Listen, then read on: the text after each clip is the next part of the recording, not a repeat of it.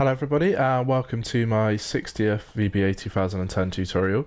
This tutorial is going to show you how to use listbox ActiveX controls.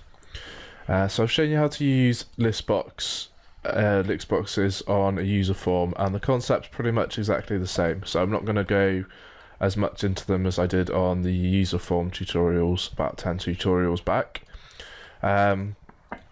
But I'll show you how you would use one as an ActiveX control, because they are slightly different. So let's say we want to keep this the same, and we will still want to have our apples, our pears, and our possibly spelled correct but possibly not mangoes. And we want to put them in a list, and they select which one they like from the list. So go to insert, and then we want to find our list box, which is here. And then just drag it across and fill it in like this. Then we go into our properties, and to set the list we're looking for our list fill range, and we're just going to put in a normal Excel range. So I'm just going to put in K2 to K5, K2 to K5, and I'm also going to call my list box fruit underscore list underscore box, and now you see that it's populated our list box with different fruits. So when we come out of design mode, we can just select one of them like this. If we go back into our properties, we could do quite simple things. We can use a linked cell. So let's say we set this to H1. And then come out of design mode. And then when we select something in here, it's going to put it into a value of a cell.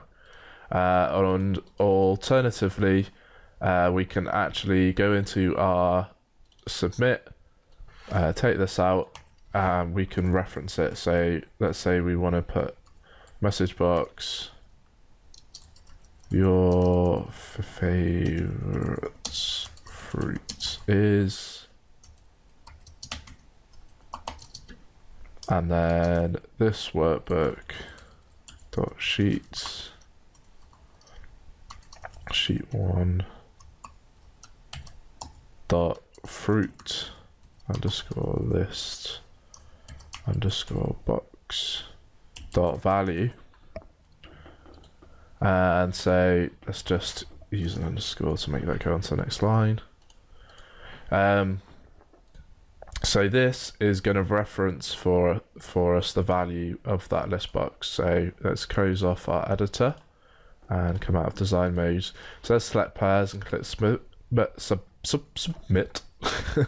And then your favorite fruit is pears. Okay, and then we select apples. Your favorite fruit is apples. Mangoes. Your favorite fruit is mangoes. So very easy to use, a very useful way of making sure people are selecting what you want to select without using horrible drop-down menus everywhere. It's a lot better for bigger, larger lists, and just generally more user-friendly. So that's it for list boxes. In the next tutorial, I'm going to show you how to use spin buttons. So thanks for listening, and I hope to catch you in the next tutorial.